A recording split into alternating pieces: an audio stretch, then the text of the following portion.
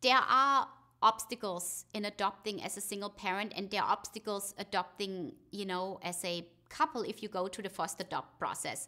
I mean, if you're single or not single, there's no difference on a legal level. You are being treated, as an entity if you're single or you're a couple or you're gay or you're 50 years old or you're 18 years old, if you have money or if you don't have money, which I think is really important knowledge. A lot of people believe you have to have a certain amount of financial whereabouts, which is not the case. There are ways the county can help you and will help you, because for that child to grow up in foster care is more expensive, and it's usually that child usually ends up in jail or homeless.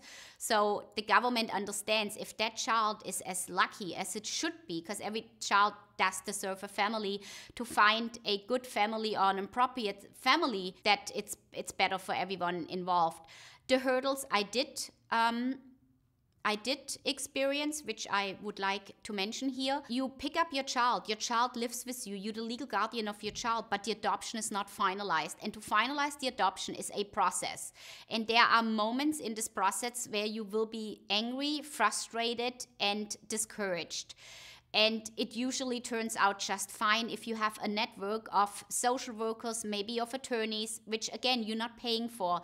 But I highly, highly recommend to have a strong support system going through the legal process and finalizing your adoption. And even as a single parent, later on, to be part of a support system, to never think you're doing that on your own and you're carrying the world off your shoulders. Because I think it's very important, like any other challenge and aspect in life where we're going from one family structure to another one, that we really need to surround ourselves with love and people who get us and people who are going through the same. I mean, your aunt, your uncle, your boyfriend, your sister will not understand the process. Then people in the adopting foster community, they will understand your process. So I'm a very, very strong believer of surrounding yourself with a strong network who has been, very experienced in this process.